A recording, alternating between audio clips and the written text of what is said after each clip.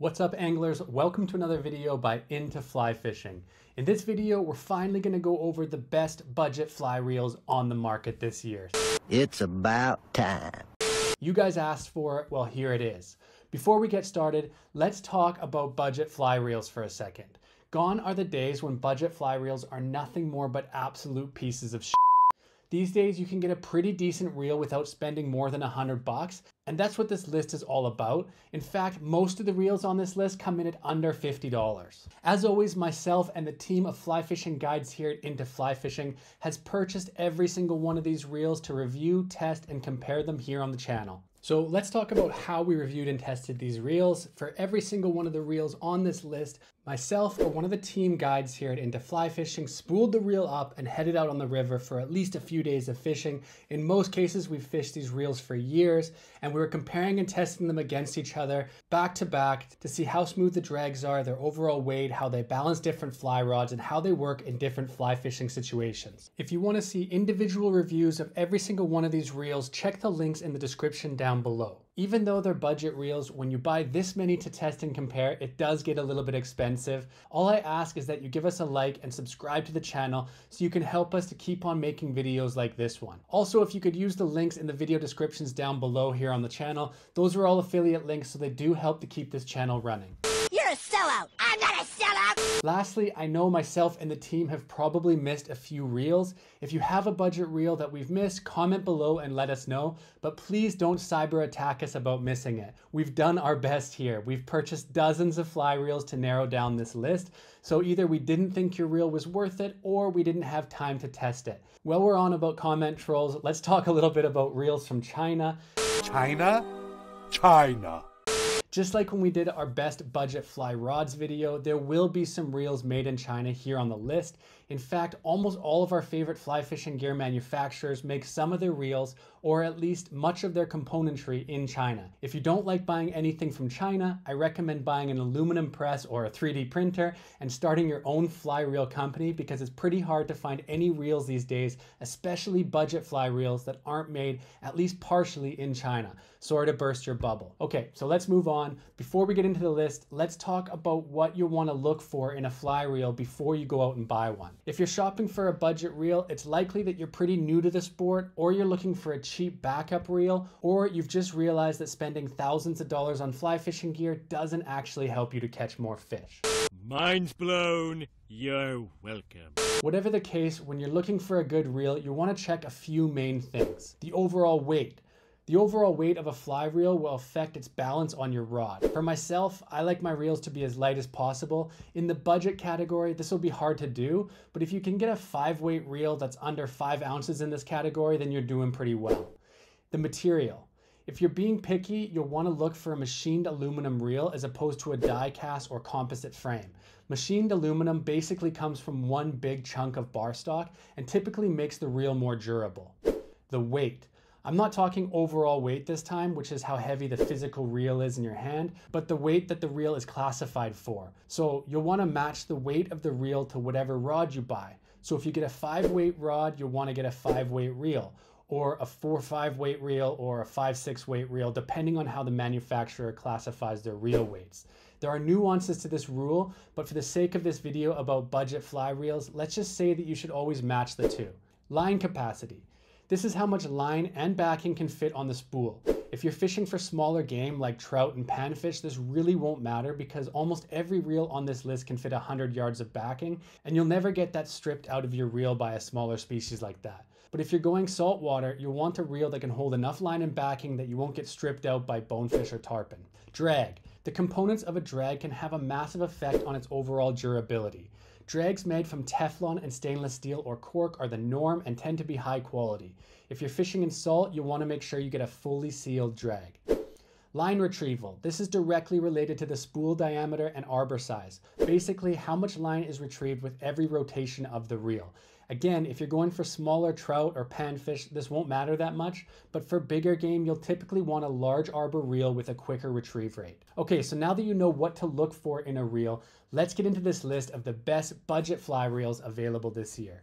Number 1 on the list is the Maxcatch Eco.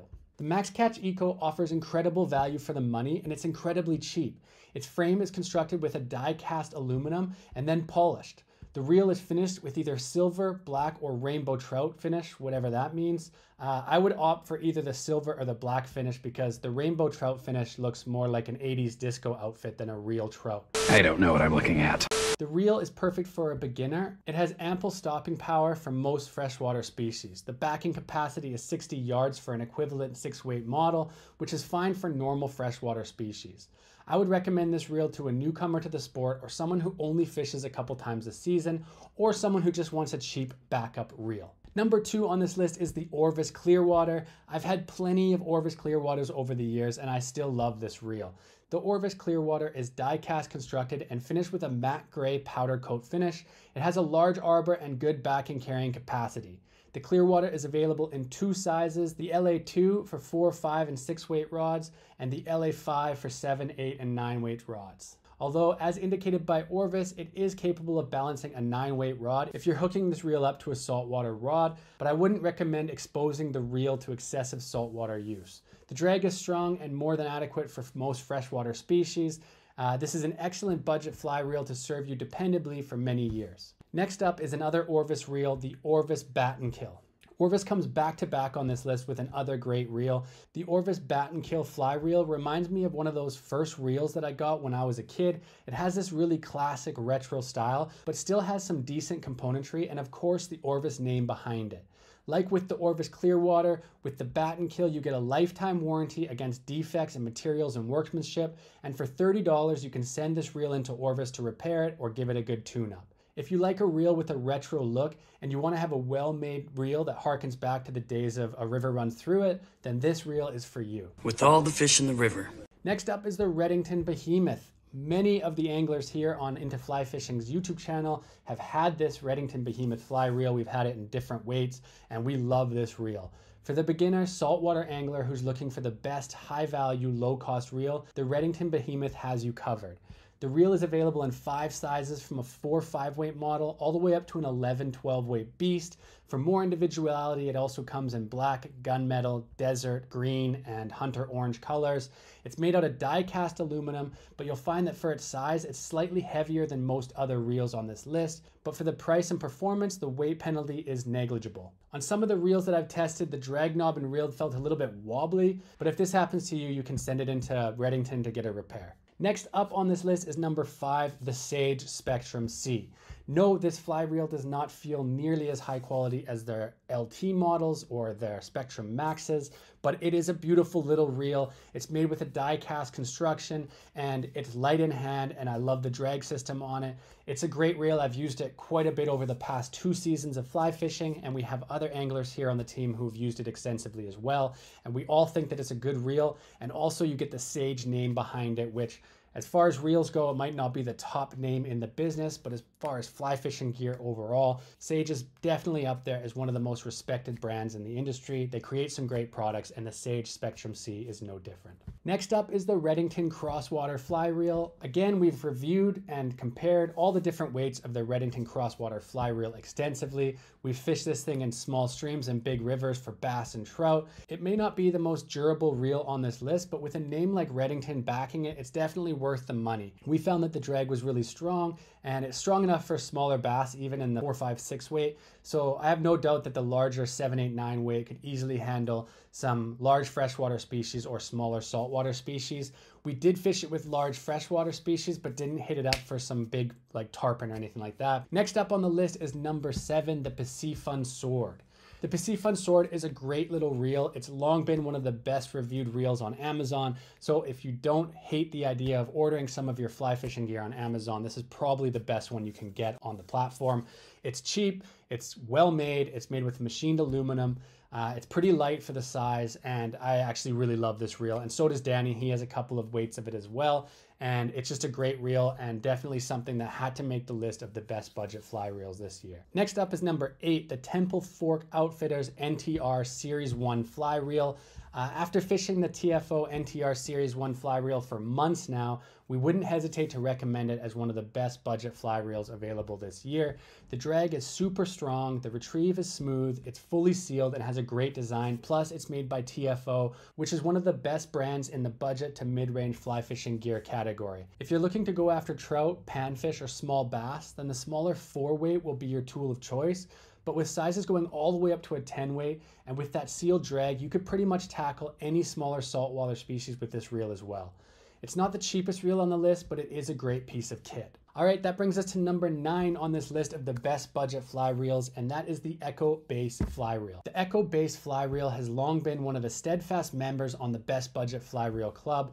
Eco makes some great rods and reels at low prices, and their base is no exception. You get decent build quality, a strong drag, and a pretty high quality reel for a very affordable price with the Eco Base Fly Reel. We've fished this thing in almost every weight they have on the market, and we fished it for over 2 years, and all these reels are still going strong. The Eco Base has a composite frame, which is a very nice way of saying it's plastic, but just like the Orvis Encounter fly reel, which we've also reviewed here on the channel, this thing's built to last, and that plastic will never rust or lose its coating, which is a definite bonus. Number 10 on this list is the Maxcatch Avid. I've had my Maxcatch Avid fly reel for over 5 years now, and it's easily one of my favorite budget fly reels. The reason that it didn't make the number 1 spot on this list is just because I think that when people are looking for a budget fly reel, oftentimes they really want to spend the least amount possible and get the cheapest of cheap. Unlike their fly rods, Maxcatch doesn't really have a huge gap between their top of the line reels and their bargain basement fly reels in terms of build quality and durability. For this reason, I've left the Avid at the bottom of this list and kept the Eco up at the top. If you're in the market for a full fly fishing combo, then I do recommend upgrading to their Maxcatch Premier Combo Kit because you'll get a much better rod for that price, and it also comes with a slightly better Avid fly reel.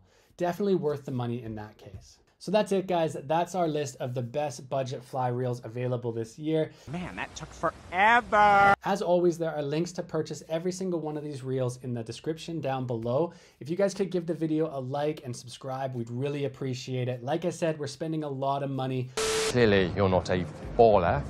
And that's not why we're doing this. We really are just trying to produce the best fly fishing gear reviews and tutorials possible online. And we need your guys' help to do that. So we appreciate all of your support over the years. Thank you so much. And I hope to see you on the next video. All right, until next time, tight lines. It's over now?